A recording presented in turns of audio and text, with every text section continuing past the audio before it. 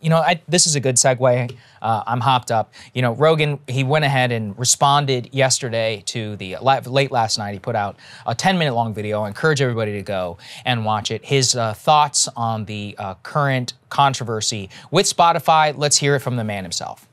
The problem I have with the term misinformation, especially today, is that many of the things that we thought of as misinformation just a short while ago are now accepted as fact.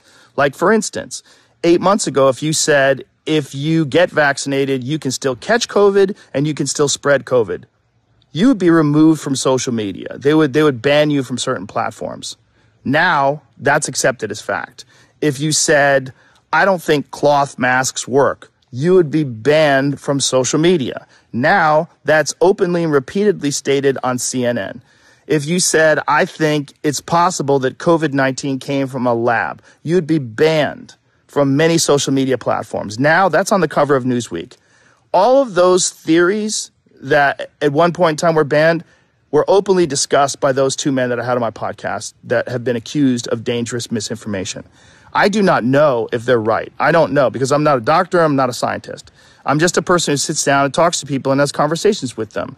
Do I get things wrong? Absolutely, I get things wrong, but I try to correct them. Whenever I get something wrong, I try to correct it because I'm interested in telling the truth. I'm interested in finding out what the truth is. And I'm interested in having interesting conversations with people that have differing opinions. I'm not interested in only talking to people that have one perspective. That's one of the reasons why I had Sanjay Gupta on, Dr. Sanjay Gupta, who I respect very much, and I really enjoyed our conversation together. He has a different opinion than those men do. I had Dr. Michael Osterholm on at the very beginning of the pandemic. He is on President Biden's COVID-19 advisory board. I had Dr. Peter Hotez on, who is a vaccine expert. I'm interested in finding out what is correct, and I'm also finding out how people come to these conclusions and what the facts are. You know, and Krystal, he actually goes on to say, he said, look, you want to label it? Fine. In terms of Spotify's decision, I'll go into some of that more in my monologue. At the end, though, I mean, this is the most gracious response. He goes, you know what? Thank you, even to my haters. You keep me sharp. I mean, look, he acknowledges in there, he says, I'm going to be having on people with differing opinions. He said, look, if anything, a mistake I made was when I have a controversial podcast, if I have a guest with differing views right after that, he's like, but I schedule it myself, so I get it, you know, let it get out of hand. Again, it shows you that it's an utterly unique product. It's just so repulsive to me to watch this ongoing campaign, of which there is a lot more going on behind the scenes, which I will detail, but of which is so, it's a singled out, as we just talked about when it came to NBC.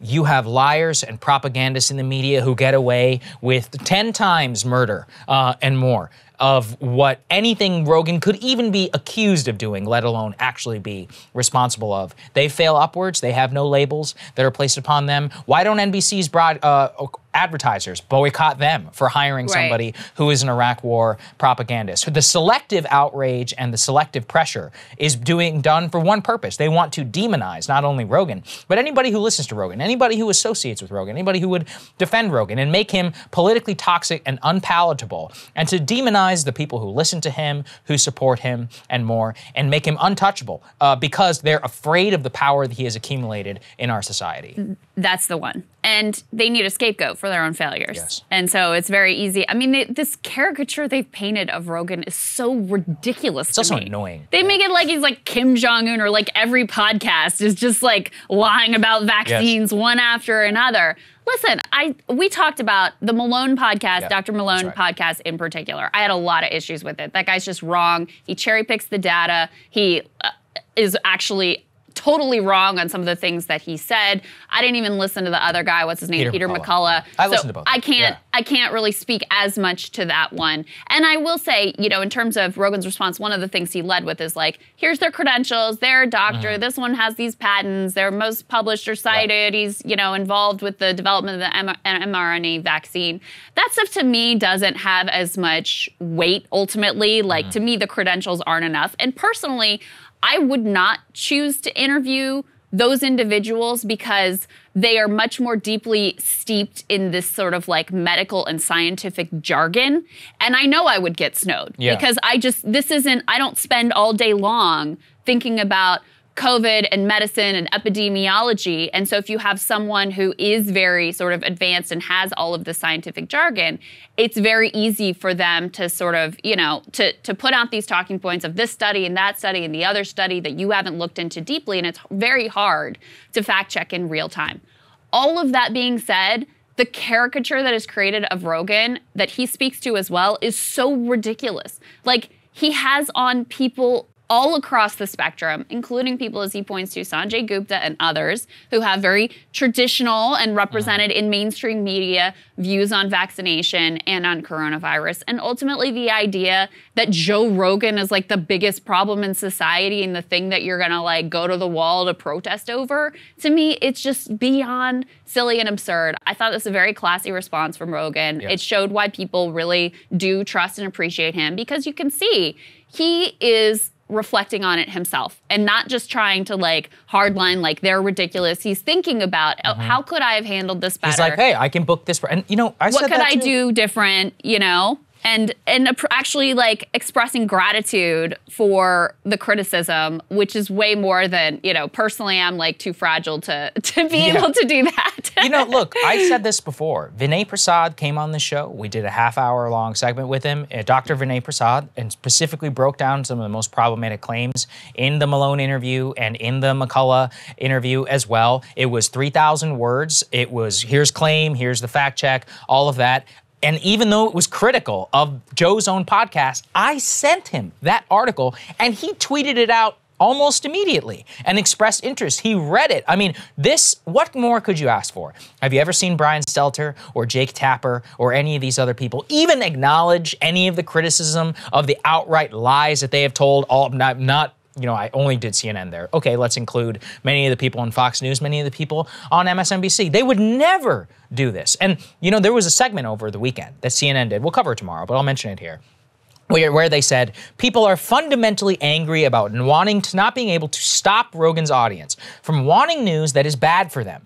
We are all haunted by the specter of this guy who is listening to Joe Rogan and internalizing this bad information. So they think that it's bad information on Joe Rogan, but that you can get good information on CNN. You asked me who has lied more. Who is 10 times more destructive? 100, 100,000. I barely have the exponents to describe who has been more destructive and who never to American society. Who never does any self-reflection or contemplation. It is the mainstream media, 100%. They are absolute enemies whenever it comes to this. I'm willing to use this rhetoric at this point because watching this happen to somebody who I deeply respect and who has elevated us on a personal level, but even if I had never been on the Joe Rogan Experience or any of that, I've been a fan of his for several years. The way that they have painted him in the press is outrageous. And, it's become a meme now. None of these people actually listen. Do you think every guest is a COVID guest? It's usually them getting high and with comedians and talking a bunch of bullshit, which is great. That's originally what made it popular. In my opinion, the most controversial things and subjects that he touches are when we question archaeological science, like Graham Hancock and the Younger Dryas Earth impact theories, and whether the Sphinx is 10,000 years old, or whether Christianity is actually the subject of psychedelically tainted milk. These are way more controversial by the way, these are the episodes I live for. Those are my favorite ones. Or David Cho, or Anthony Bourdain. Those are the best interviews that he's ever done. The CrossFit stuff, carnivore diet, vegan diet, debates, whatever. That's what the Joe Rogan Experience really is. You would never know that if you didn't actually listen. You can tell for those of you who listen as much as I do, this is what you really get from it. So to watch this campaign and the selective outrage and the way that they're trying to weaponize him or weaponize popular culture against him is really disgusting. And I also recognize, too, that it's not about Dr. Malone, it's not about Dr. Peter McCullough. It's about power. This CNN segment is everything. They want the good information, their information, to be the only information that people get. Yeah, his audience is so much bigger than theirs. And it's so much more influential, too, because, CNN and MSNBC and Fox News, they benefit from these sort of legacy systems. It's on in the background, people are sort of half tuned into it. They don't care about any of the individual personalities. I mean, we saw it when we were talking about our book. Oh, you could tell God. when you went on, I mean, any cable news segment that we did, nobody bought the book they, from they that. don't care. Because people they don't care what these personalities have to say. They don't trust them. There was a New York Times reporter who put out a tweet that was basically like, you know, Rogan is what he is. Maybe those of us in the media ought to ask why people trust him more than they trust us. Right. And he got people dragged. melted down. He got wrecked. Because you can't say that. You can't say like, hey, maybe we should do some self-reflection about why this guy is so popular and trusted, and like the numbers in terms of trust in mainstream media just keep falling and falling and falling. Oh no, can't say that. Can't possibly have that conversation.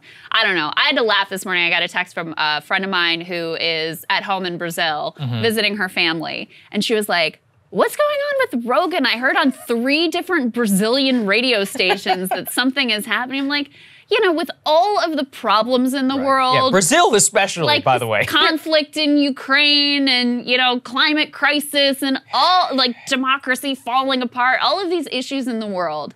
And you're going to think the biggest problem where you're going to, like, stage your protest is over Joe Rogan. And, oh, by the way, and I know you're going to talk about this in your monologue, but for the non-premium subscribers, like, the idea for Neil Young that you're going to take your music down off of Spotify and you're going to push people towards Amazon? Yeah. Like, Amazon is some beacon for light and goodness in the world? I mean, Rogan could never hope to do as much damage as Amazon has done with their... Spotify is evil, so I'm going to go to the most evil corporation in the United States. That has ever existed, practically. I mean, just crushing labor and the labor market and unions and firing people and surveilling them and getting, you know, sanctioned by the NLRB and just totally destroying, like, small-town America economies. Yeah, that's the place where you should push progressive dollars towards Amazon. That's going to be really good for the world. No, very well said, Krystal. It just shows you how empty these people are. We'll continue to stand up for them, and we will continue to keep you guys updated. Hey, guys, thanks so much for watching. That's right. Just as a reminder, you can become a premium subscriber today. Watch the full show completely uncut, our reactions to each other's monologues. You get to listen to it. You get to ask us questions,